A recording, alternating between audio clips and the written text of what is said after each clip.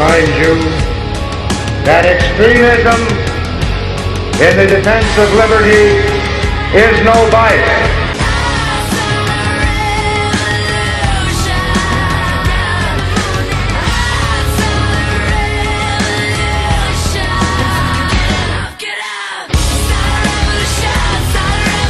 America's evil genius, Travis Cook, back with you once again. And earlier this week, up in Madison, Wisconsin, there was a taxpayer-funded conference on the concept of white privilege. That's right, a conference about white privilege that was funded in part by taxpayer dollars. Now, there's no word if in the future we will be funding upcoming conferences on things like climate change, Santa Claus, the Tooth Fairy, the Easter Bunny, or any other fictional concepts. But at least this week, we did have a taxpayer-funded conference on the fictional concept of white privilege. Yes, you heard that right. I told you that white privilege is a fictional concept. It does not exist. Now, some of you are steaming right now at hearing me say that. Allow me to explain. There are many out there who look at the poverty and the crime that currently exist within certain minority communities, and they automatically blame such things on race. They say it's a function of the inherent racism of society, that those economic issues exist, or that the crime exists, or so forth. But an actual look at the numbers and the reality of the situation will tell you a far different story. You know, many times when these folks who claim institutional racism and white privilege and use that as an explanation for the fact that some people in society are doing better than others, so many times they will pick apart certain very high-level statistics to tell that story. One of the statistics you'll often hear those liberals say, and those who believe in white privilege, what you'll hear them talk about oftentimes, is that they will tell you that blacks are turned down for mortgage loans from a bank at twice the rate of whites. They will always point to that statistic, and it is true. If you look back in the 2000s and you look at the numbers, wherever you want to find them, you will indeed see that blacks are turned down for mortgages at roughly twice the rate that whites are. Now, many people see that and as a knee-jerk reaction automatically say, that's racist. How racist can you be that those evil bankers sit up there in their office and they say, oh, that's a black man. We're not gonna give him a loan. We're gonna give that white man a loan. Except, does it really happen that way? Is it really a function of racism? You see, there's another part of that statistic that they usually don't tell you about. While it is true that blacks are turned down for mortgages at twice the rate of whites, it is also true that whites are turned down for mortgages at twice the rates of Asian Americans. What? So, does this mean that we need to have taxpayer-funded conferences on the scourge of Asian American privilege? No. Maybe it means there's something far less egregious than race that's involved in these differences. You see, all these cries of racism, all these cries of racial bias, overlook the fact that many of the factors that go into a bank's decision whether or not to grant a loan to whomever, are also different among different races, in those large number of people within races. For example, the average credit rating of blacks as a whole is also lower than the average credit rating for whites. Okay, well, that kind of makes sense then. If the credit ratings are lower, and that's a pretty big factor, then it would stand to reason that the mortgage approvals are lower for blacks too. And what does a credit rating measure? A credit rating measures behavior. It doesn't measure your race. It's a somewhat objective set of numbers that tells you, here's how this person pays their bills, here's how they save, here's how they go past due. And it just so happens that right now, for whatever reason, more of that is happening among blacks than whites. But likewise, credit ratings for Asian Americans as a whole, the average credit rating for Asians is higher than that of whites. So it's really not race, it's behavior. You're seeing objective numbers that also look different among these cultures. Now think of that for a second. Credit ratings analyze and quantify behavior. So then what does that mean for this question? And you know what? This is also backed up by the fact that black-owned banks also turn down black applicants at a higher rate than white applicants. Likewise, white-owned banks also turn down white applicants at a higher rate than Asian American applicants. You see what's happening here? The whole racial bias discussion, the racial bias idea tends to fall apart when you actually look at the numbers, when you actually look at the components that comprise whether or not a loan is approved. It's behavior, not race. And it so happens that for whatever reason, at this point in time, more people within the black community appear to be behaving financially irresponsibly compared to the number of whites that are. And in turn, the number of whites who are behaving financially irresponsibly is higher than that of the number of Asian Americans who are behaving financially irresponsibly. Maybe instead of claiming race or complaining about that, maybe we all should be looking at what some of these Asian Americans are doing in terms of their finances and learning a little bit from them. Maybe we all would be better off doing that. They're clearly doing something right. But again, it's not a function of race. It's a function instead of how many people within those racial groups are behaving responsibly versus irresponsibly. It's not about race. It's about individual behavior. It's about the type of culture that individual people choose to accept, choose to be a part of, choose to use as the basis for their lives. You see, people talk about white culture and black culture. I don't think such things exist. There is no such thing as a white culture. You can take a white man from Texas, let's say, and stand him next to a white man from California, and you will see two very clearly different cultural models on display. Likewise, just as not all whites behave the same way, not all whites have the same culture, not all blacks have the same culture either. You could take an African American who was raised in an affluent area to professional parents, and you're far less likely to see the same type of misbehavior and crimes and financial irresponsibility out of that person as they grow older as you do out of people who are raised in the ghetto. Likewise, there are white folks raised in the ghetto. There's not a lot of them, but there's some, and you see them most often demonstrate the same pathology that you see out of the blacks that grow up there. So it's clearly not a race thing. It's a cultural thing. It's the acceptance of the ghetto culture, whomever accepts it, that has negative influences on their future success. Now, what about crime? Because that's the other area that people talk about being such a red flag for racism. And they'll always tell you, blacks are jailed, blacks are incarcerated at a far higher rate than whites, and that's gotta be racist. Well, there's some numbers that kind of shoot that idea in the foot. After all, blacks are only 13% of the population, judging by the last census, but yet 53% of all criminal homicides are committed by blacks. Well, gee, if 13% of the population is committing over half of the homicides, you might assume that more people from that particular ethnic group end up in jail than others.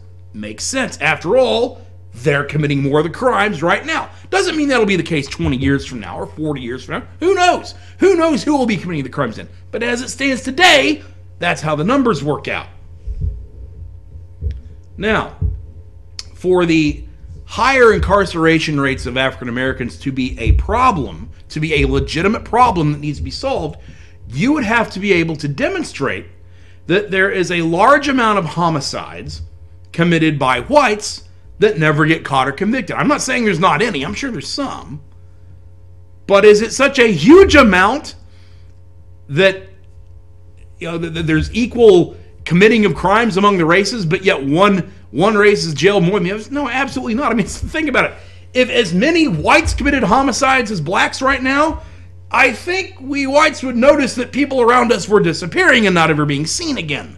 That's not the case. Now, that's not a slam on African Americans. That's a slam on the culture that some African Americans are choosing to take part in. A culture which does not look down upon crime the way that other cultures do.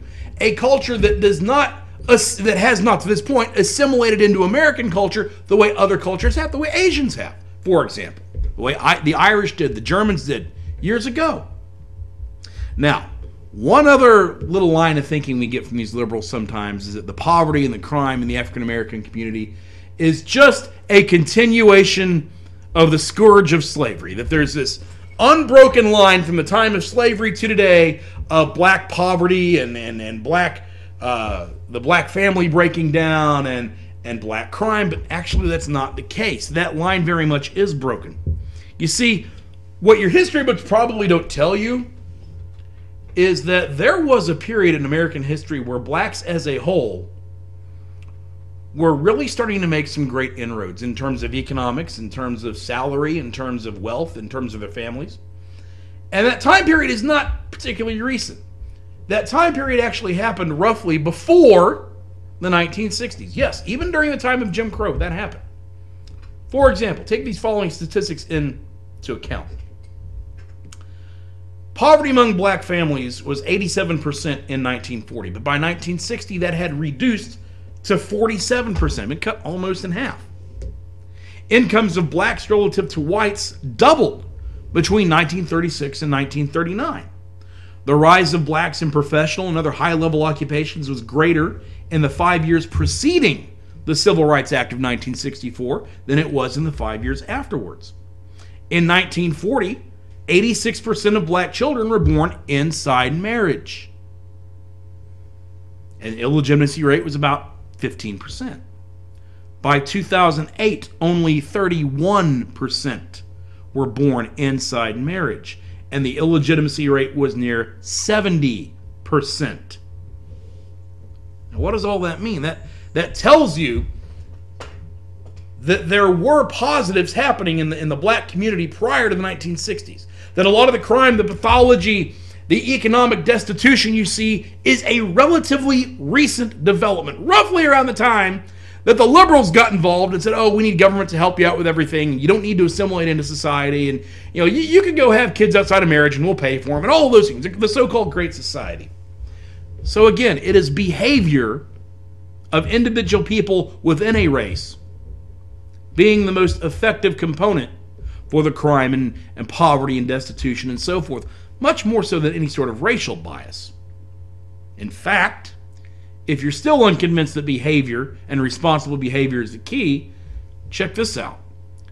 Did you know that the poverty rate among married African Americans is in the single digits? That's right. For all the talk you hear about African American poverty and the destitution of our inner cities and how a black man and a black woman just doesn't have a chance in this society, yet the poverty rate among married African Americans is presently in single digits, and it has been since the 1980s.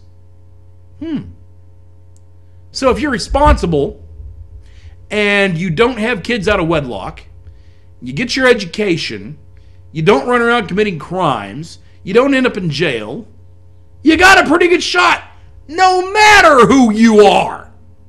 Now, finally,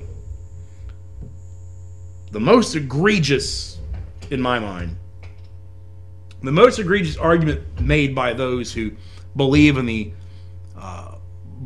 fictional concept of white privilege is the idea that because of slavery in the case of blacks, or because of, let's say, the westward expansion in the case of American Indians, for example, because of those things that the people who are living today, who are descendants of those who went through such things, are entitled to some sort of consideration by those of us who are alive today. Does that really make sense? From where I sit, it doesn't. Because the dirty little secret is that for all the negatives about slavery, and no one's saying slavery is a good thing, for all the negatives about slavery, for all the negatives of what American Indians went through in the 1800s, or whatever group you want to name, they'll find a group somewhere and claim that Europeans wronged them at some point 200, 300, 1,000 years ago, and claim that they need some sort of consideration from European Americans, as though that's really a term, because of that. For all of that, people don't realize or don't stop to think that the descendants of those people that were supposedly wronged are living a much better life today than they would have if those incidents had never happened. For example, an African American living in 2014 in America is living a far better life, has a much higher standard of living than they would have had their descendants not had their forefathers not come over here and had they been born in Africa. You can look at the standard of living for the typical African nation and see that it pales in comparison to ours. Now, that's not saying slavery was a good thing. That doesn't justify it. But what it's saying is that the end result of that bad thing does have benefits for those who are 4 and 5 generations removed. Likewise for the American Indians, for all the horrible things we put them through. Those who are alive today live in a wonderful society with education at their fingertips, with all kinds of opportunities that they never would have been able to live in had the American Indians been left alone. See, a lot of people have trouble reconciling all that. They want to think that because bad things happened to someone 200 years ago, that it just leads in a continuous line through to today, but it doesn't make sense. You see, what any sociologist or anthropologist or academic will tell you is that cultures always benefit from interacting with more advanced cultures. Okay, there's not a lot of disagreement on that. That if you're a culture that might have been geographically isolated or just not real technologically advanced back in history, that anytime you would interact with a more advanced culture, you would gain the benefit of that. You'd learn how to do new things, you'd gain new skills, and so forth. All right? That's something there's practically universal agreement on, right? What those academics and sociologists and anthropologists often do not tell you is that in world history, the way that such interactions happen is not through a bunch of people getting together, gathering around a campfire and singing Kumbaya. Instead, cultural interaction most often happens through one culture enslaving another, through one culture invading another, through one culture conquering another. It's not pretty. And it's not just here in America. This has pretty much happened over the entire world. You know, when the Romans invaded Western Europe way back in the old days, was it not true that as bad as that was, Western Europeans for hundreds of years afterwards were far more advanced than those cultures around them? Yes, because they were exposed to the Romans. As much of a ransacking as it was, their descendants were the beneficiaries of it. You see, cultural interaction, while it's positive in the long run, is often very dirty and difficult. It's very difficult. That's the reality of human nature. So for all that are complaining about what might have happened 150 years ago, 200 years ago, 300 years ago, take a moment and stop and look about how those descendants of those people are living today.